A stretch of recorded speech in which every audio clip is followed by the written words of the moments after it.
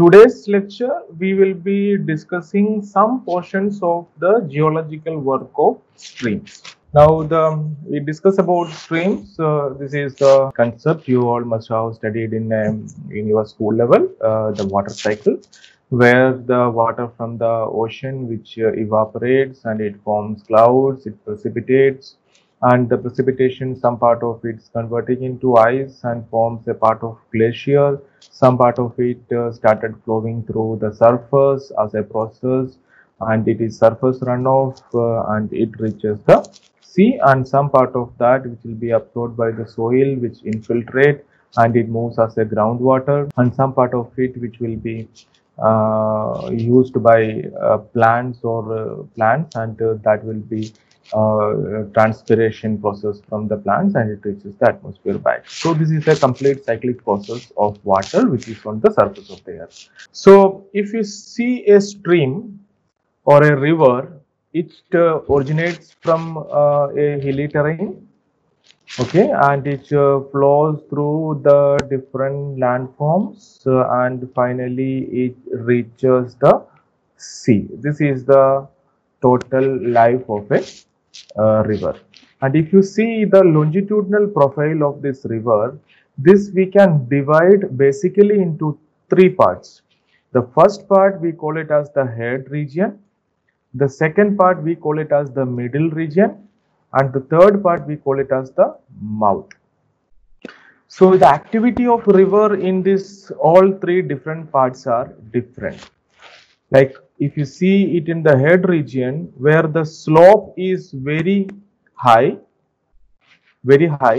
and the flow of water, the velocity of water, the activities of water, the energy of the water will be very high in the highland region or the head region. So in that region, the river is more dynamic. It is capable to carry large amount of loads, large amount of sediments. It can be able to erode and it can able to transport to the foothill or the base of the valley.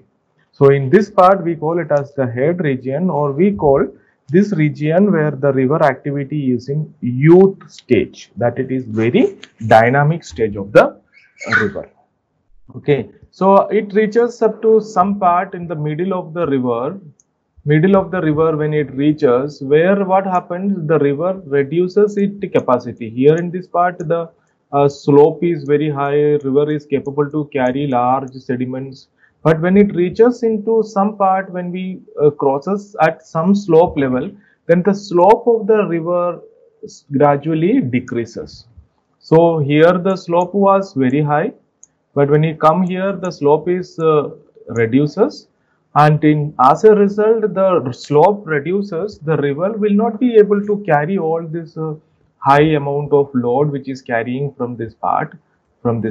As a result, it will start depositing the sediments here, and it will also take some meandering channels. Meandering channels means it is nothing but it is the channel which is flowing through this curved nature. Because of the change in the slope, the river is not able to flow or carry the load, so it actually takes a curved path, and in that stage we consider the river is in the mature stage. Okay, so in the youth stage, the river is capable to do a lot of work. It is highly energetic, highly dynamic, but in the case of mature stage, the river is not capable to carry all this high amount of load. Rather, it will be selectively transporting the material, and in this stage the erosion activity will be very high. And in this stage, in the case of middle stage, where the erosion deposition processes would be matching, so there would be almost the same amount of erosion deposition processes. But when it comes to the very end of the river, at this stage we call the river is in the mouth stage, or the river is in its old stage. The old stage because the river in this part is not capable to carry all its load, rather the process of more activities of deposition, because the part will become almost horizontal, and it will be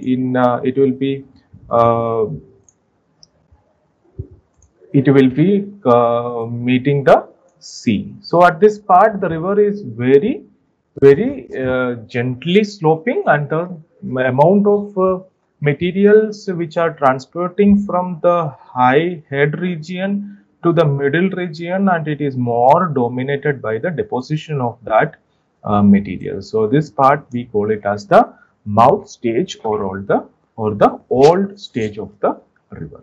So this is what a river which we are talking about. And if you see the cross section of this river, this is the river in it, the this part at the head region.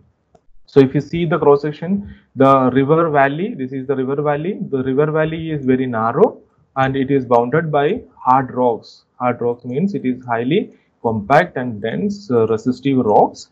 Whereas it comes to the this region where it is the middle region, or the intersection of middle or the mouth and the middle region, where the river is flowing in a wider valley. The valley is very wider, and the water is, if you see that it is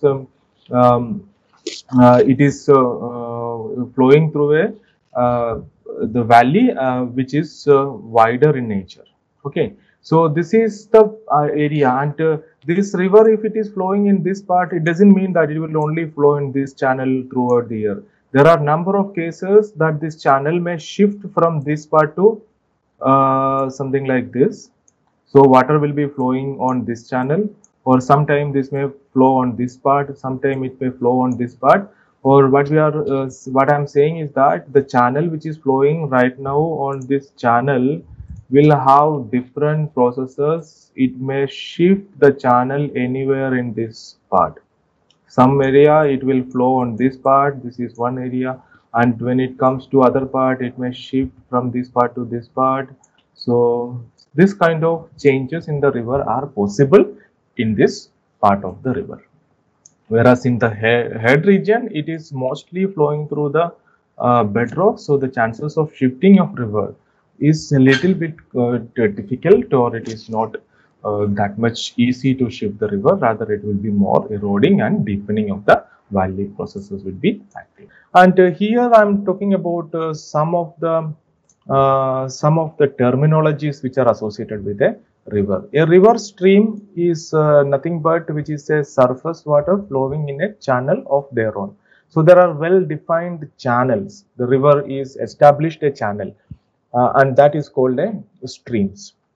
Okay, so a river is what? It is a large stream flowing through large area and receiving other streams from sides of sides is called a river. So if you see here, this is a stream, and these streams meet to one major stream here, and this is another stream, and this is another stream. This streams meets the large river. So this we call it as a river, and these are all the streams.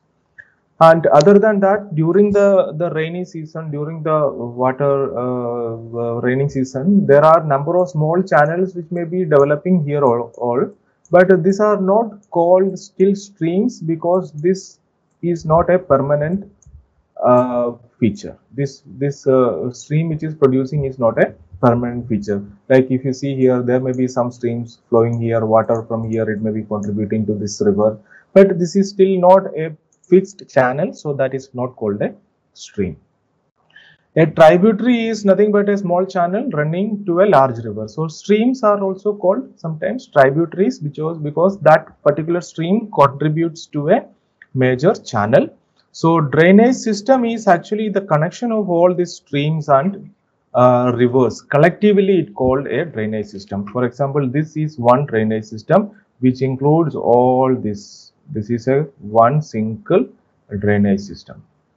Okay, so this is what we call it as a drainage system. That means the water flowing on this part, all this will be contributing to this river.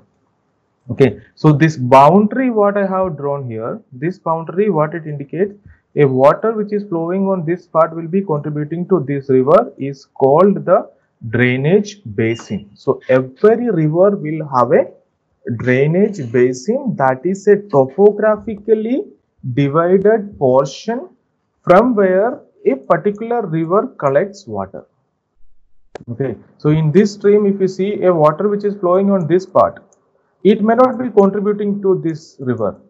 Rather, it will be flowing through this river. There may be another river flowing here, and that will be contributing to that river. So that river will have another drainage basin. So drainage basin means it is a region from which one particular river collects water.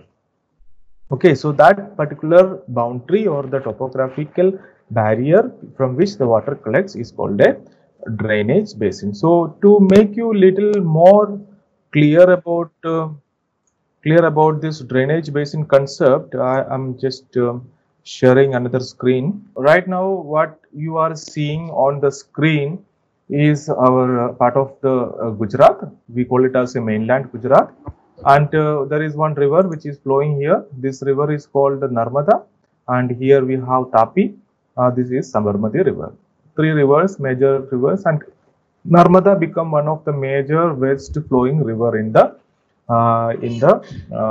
Gujarat or in India.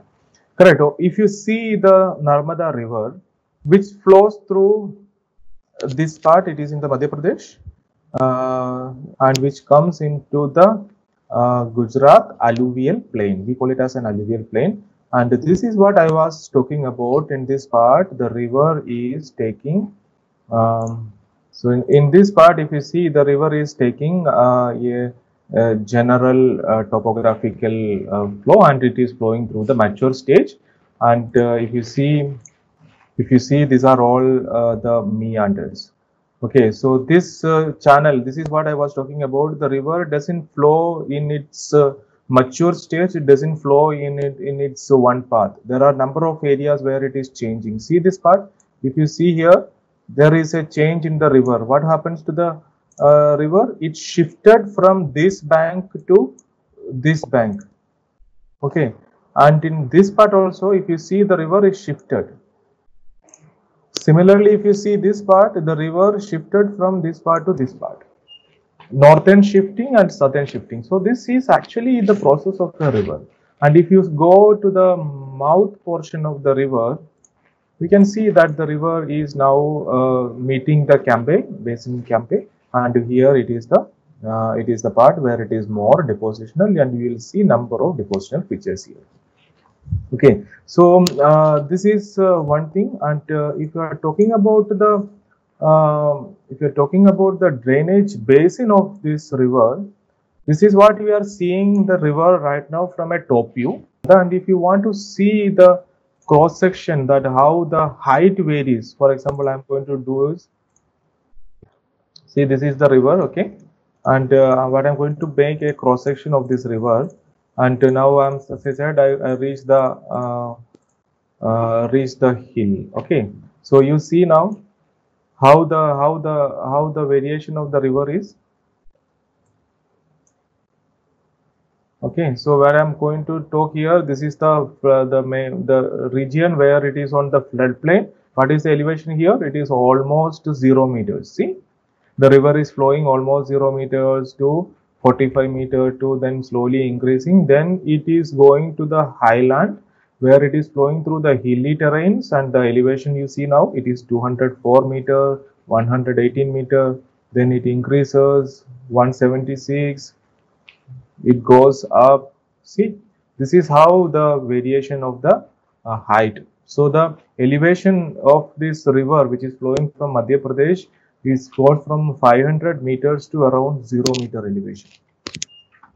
Okay, so this is what a river. So obviously the river which is flowing on this part, which is basically more erosion feature in nature, but in this part where it comes to the alluvial plain, it will be more depositional in nature.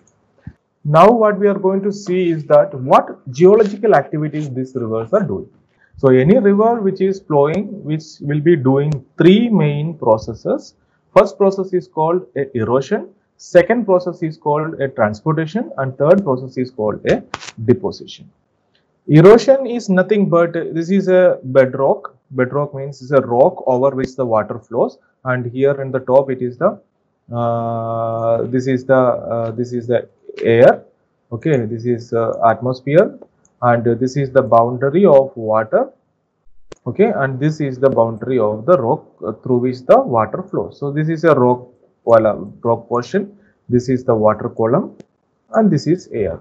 So water, when it is flowing through the surface, there are number of small areas where these rocks will be having some fractures or some surface features which will enable this water to weather. Weathering is what? It is actually a detachment of material from the surface of any solid rock.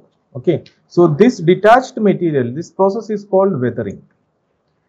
Weathering doesn't remove the material from the surface. Rather, weathering will produce something that will be slightly detached from the surface of the rock. Now, this water which is flowing here, it will put some pressure on this weathered loose material, and that will be picked, and that will move from one portion to another portion. Then the process is called erosion. Correct? So this eroded material will be transported by this water in different modes. Either it will roll, if it is very heavy, then it will just roll down. Okay. Sometimes it may be taken into suspension. So this all processes we call it as a transportation. Okay, so this is erosion and this is transportation, and deposition I am not showing here. Deposition is the feature where this transported materials will be deposited somewhere and it will produce some landforms. So that process is called a deposition process. So river do all these processes. What are those three? Erosion, transportation and deposition. Okay, so the geological action of river for a civil engineer, these three processes are important to understand. Where the rivers are eroding, where the rivers are transportation is not very important, but how it is transporting, but where it is depositing, which is the deposition end, which is the erosional end, and which is the transportational features of a river. So that is what we are going to see one by one. First one, let us see the methods of erosion of the river. There are four main processes. One is hydraulic action, second one is abrasion, third one it is called attrition, and fourth one it is called corrosion. These are all simple processes. First one, it is hydraulic action. This picking up of the sediment is by the water. There is no other agent which is involved in picking up this water. So this is what the process we call it as a hydraulic action. So hydraulic action is the mechanism of losing and removal of rock by water. So this is called hydraulic action. So sometimes in the case of waterfalls, we usually see what this is a waterfall, and the waterfall, when the water flows from this height, which mix with the air, and it creates some depressions or the erosions in this part, and this process we call it as a cavitation process. Okay, it's a water and the air combined together which erodes, we call it as a cavitation process, and this is a subpart of the hydraulic action. Then there is a process called abrasion. Abrasion is what? Abrasion is the eroded material. Now there are materials which are eroded by the water. Now this material, this sediment, we call it as a sediment. This sediment will collide with the sediment will produce small pieces of fraction. So this process, water and the sediment together will hit this part and it erodes the material from here. That process is called a abrasion process. One is collision between this, that is one, and this eroded material interacting with this, that is another portion, and this collision of sediment and the water together, when it's erode the material, we call it as a abrasion process. It's nothing but water is having fine grains of some rock particles. So when the water hits the rock surface, along with that there are some grains also hit the rock surface. As a result, the erosion processes will be more, and that will be more active. So that process we call it as a abrasion, whereas the breaking up of materials by mutual collision is called a process of attrition. There are two materials two sediments which are eroded already. Now this sediment, if I move along with the water and hit on this, then these two things will hit together and break into four pieces. So that process is called a attrition process. Okay. So that is attrition, and solution activity, which is nothing but the chemical process. So dissolved materials. And you see water at our home, this water will not have any sediments within that, but if you pass that water through a filter, then we'll see that there are so many materials coming out. So these all things are dissolved materials in the water. So that is a solution activity. So these are the three main processes by which a river do its erosion. Correct? So what are the processes? First is hydraulic action, then abrasion, then attrition, then it is the corrosion. Corrosion is the chemical action and it produces a solution. So it dissolves in the water. So one more thing what we are going to discuss here, it is the rate of these erosion processes will be basically depend on number of parameters. Number one, it is velocity of the stream, and velocity of the stream is also not uniform in all the parts of the stream. For example, this AA is a cross section of this section which is showing at this part, where in this end, if you see, it is mostly a depositional low energy condition because the river flows in this way and the major energy coming to this end. So this is the part where it produces high velocity, whereas in this part, whereas towards the stream, it will be less part. So the point is that when the river flows, there are different areas will have different velocity of stream. So where it is having more velocity, it will erode more. If you remember the first lecture, the introductory lecture, I was talking about the Baruch erosion process. That is this criteria. When there is a more velocity, there would be more erosion. Where there is a less velocity, there would be more deposition. So this is the process it happens. So velocity is one part which controls the erosion nature of the river. Second one, it is the lithology of the rock. If the rock is more stable, hard rocks, then there would be less erosion. But if the rocks are of loose material, then the sides will be colliding more easily and it can create more wider channels. As a result, the velocity decreases, more deposition will happen. So that kind of dynamic system is there. So lithology of the rock, there are some rocks which are very easy to erode, but there are some rocks which are not easy to erode. So the rocks which are easy to erode will produce more erosion, but whereas the rocks which is resistant to erosion will produce less erosion processes. So velocity is one thing. Velocity is also controlled by the shape of the river. If it is a narrow river, then it will be more faster like this. Here the river is wider, but when it comes to this part, it is more narrow. So this portion will erode more. So similarly, when there is a lithology easy to erode, it will erode easily, but it is a compact resistive rocks will produce less erosion process. And last one, it is the load. Load is that the carrying, the materials which is carrying by the river. So if the river is already carrying a lot of materials and it is not having a capacity to erode more, the erosion processes on that river will be less. So depending on the load, if it is not having any load, it is not having suspended load, or it is not having any materials carrying by the river, so it will have more energy to erode, and the processes of erosion will be more in the case of rivers which are less in the load. Okay, so these are the three main processes which controls the erosion. And if we see that all these processes together will produce number of different geological features in a river system. So that will be the topic we'll be discussing in the next lecture, that is features of stream erosion.